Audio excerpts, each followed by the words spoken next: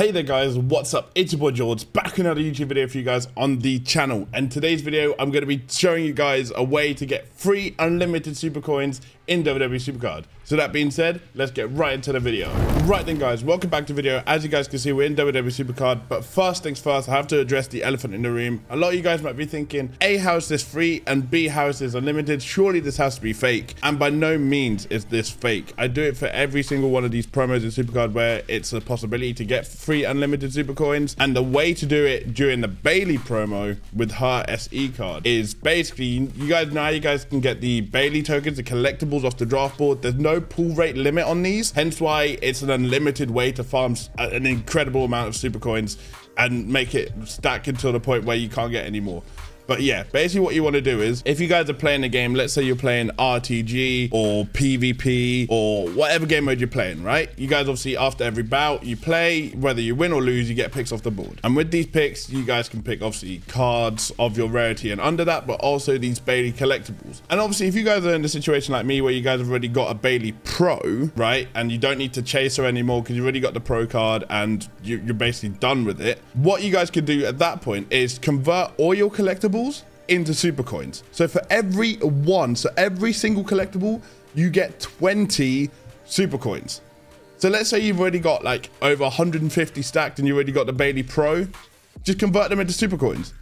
Because then when the new PLE cards come out, obviously the next ones will be for after Mania's PLE. So those will be really, really cool. Obviously you'll have a video from me on that, on those cards dropping when they're out. But yeah, like I said, once you guys basically get the Bailey Pro and don't know what to do with the rest of your tokens, just convert them into super coins. That's a way of stacking an incredible amount of super coins on your account so you guys can get these PLE cards in your account and obviously have them to show off to your friends or to have them in your collection to use in other game modes. So this is what I'm doing right now. I've been doing it for the last couple of days since obviously I got the Bailey Pro, and it's honestly a great way of stacking. I've probably stacked already up to what, 7 or 8k just from doing this. Like, it's incredible. And obviously you guys can see I'm on what, 49,000 super coins. So I'll be guaranteed a Pro of the next set of PLE cards that comes out in 12 days. So I can basically choose whether I want the female Pro or the male Pro, and that's a guarantee. Obviously, like I said, you guys can just carry on doing this to the point where you guys can be guaranteed an F3 of either one of your choice